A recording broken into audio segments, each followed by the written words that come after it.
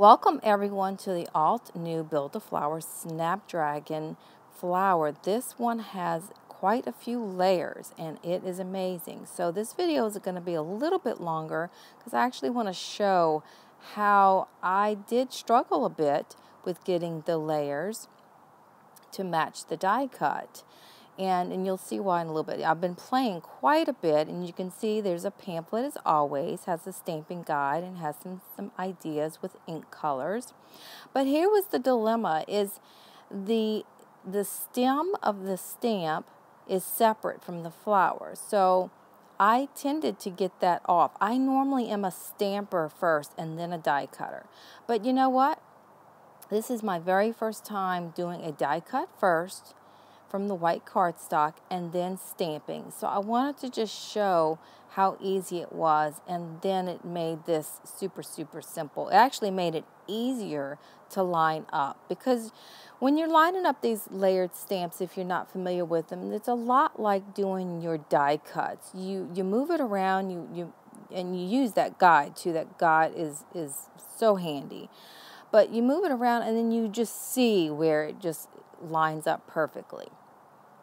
So this is how this one flower, there's two different flowers. This one I believe is the larger flower. This one has a lot more leaves at the bottom, as you can see right there. So yeah, having it die cut ahead of time, actually I was very surprised. I did not think I would be able to line up a stamp onto a die cut, but I have to say the stamping tool really does help. Now here's some of the mini layers to this. It's amazing the details you can get with these layers. There's this teeny tiny stamp of green from the stem that's right in kind of the center of that flower.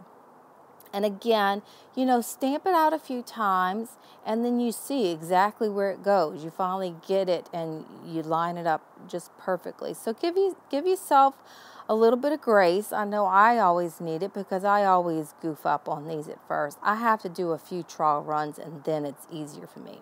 Now I wanted to show the smaller flower, the bottom part especially, because the leaves were definitely so much easier to stamp with the die cut already. What I'm going to do is a traveler's notebook spread in my album that I have here using the Happy Planner rings. I have a large photo that I trimmed that I want to use, but I want to use some of the Reflections pattern paper. I'm pulling colors from the photo, kind of that patina, that because it's a fountain. My daughter's standing by a fountain, so I want some of that color. So that's how that right side is going to begin. But I really want to get creative with this stamp set and not just use the stamped and die cut flowers. I really want to create a fun watercolor background. And again, it goes with the photo with my daughter standing next to the water fountain. So what I'm doing is I started with the stencil first and added some light pink. And now I'm just going to randomly stamp some of the layers. I'm not going to line them up. I just want the movement.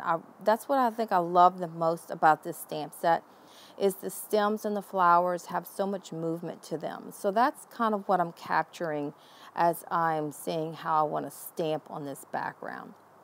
I'm just going to pick some favorites, and I'll have the colors listed on my blog that I'm using. But again, I'm pulling colors that would really complement and go well with that photo. Now I believe I picked a pale pink here, and then I ended up going back with a darker pink. I wanted a little bit more of a contrast. So once I have everything stamped out, I have a really good background started. I love all the flowers and the stems coming in from the sides of my page so far. Very pretty. Such a pretty stamp set. And that darker shade of pink really did help it pop a little bit more there. Just going to finish this off with a little bit more. I had to use these leaves. I love the leaves. I love the stamp set used this way. And the leaves just really made this pop. I believe this was the emerald color that I used to really make them stand out.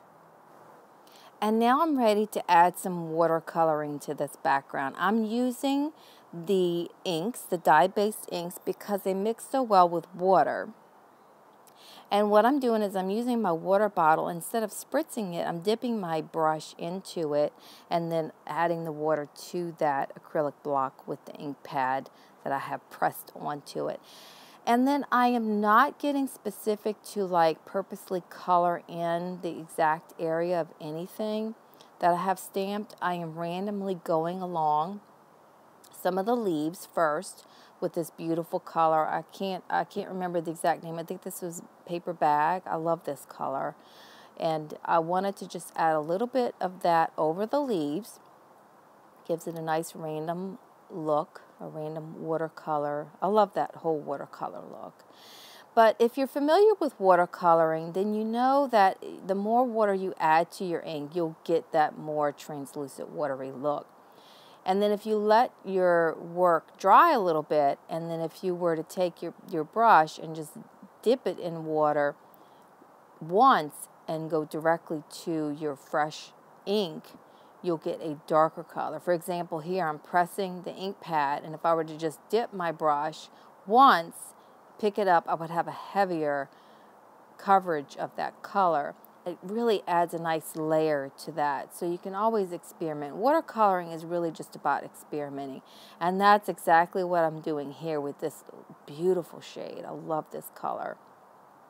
I added a whole lot of water to this because I didn't want it to take over of the dark emerald green or that paper bag color that I have, that caramel kind of color.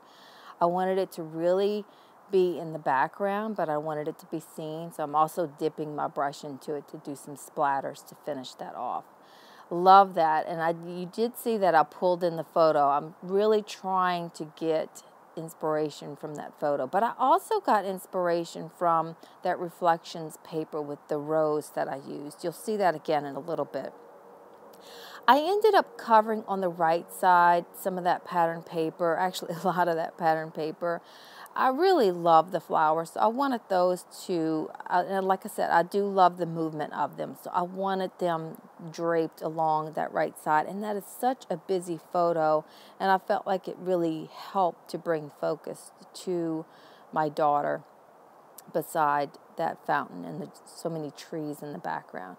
I'm going to get everything placed the way that I want it, and here's that rose from the pattern paper. I needed something at the bottom of those stems on the right side. I needed to cover it up, and I wanted something that was not too busy. I wanted it to complement everything, and that was perfect way is to just fussy cut from that same pattern paper and layer that on top. And I want to use some of those same darker colors. I'm going to use those on the left side. So once I get it all in place, I will do some regular adhesive tape runner, and then I'll foam adhere some of this to create some dimension to it. And then that will finish this up. What I'll do next is I'll add my sentiment. I use 2 of the sentiments. There's 3 sentiments on this. I used 2 of them to create a pretty much built a title onto it. You'll see that in a little bit in the photos. And then I added in some of the chipboard and some of the embellishments from the Live Your Dream scrapbook collection. You can see here what I added. See that Hello Darling and then the sentiment under it. I just love that. So the watercolor look just came out so nice because you're going over the stamped images that are in the die base, so it just creates even more of a watercolor look. Now I was in that watercolor mode or mood, so I wanted to keep going, and I needed some tags. I needed some tags for Teacher Appreciation is coming up, and Mother's Day as well. So what I'm doing is I'm using my gel press. I pressed the ink pad into it, spritzed with water, and just pressed once the tags into it, and it creates such a pretty background. Now what I'm doing is I'm stamping onto the gel press just one of the images of the Snapdragon and then pressing that tag into it. It gives it a whole unique look. I love that. You could also spritz that if you wanted a little bit more of a watercolor look, which I tried, but I actually liked it better this way. Now I want to add some more contrast to this with this pink color, and a more detailed image of that same flower. And then I'm going to really add, I want to add a really strong contrast here with the stem going inside. What's fun about this is it's similar to the watercolor page that I did for the Traveler's Notebook, is that it's not lining the image up, and it just goes to show how beautiful you can really make this set look. So I hope this is inspiring you to give this stamp set a try. Thank you so much for watching.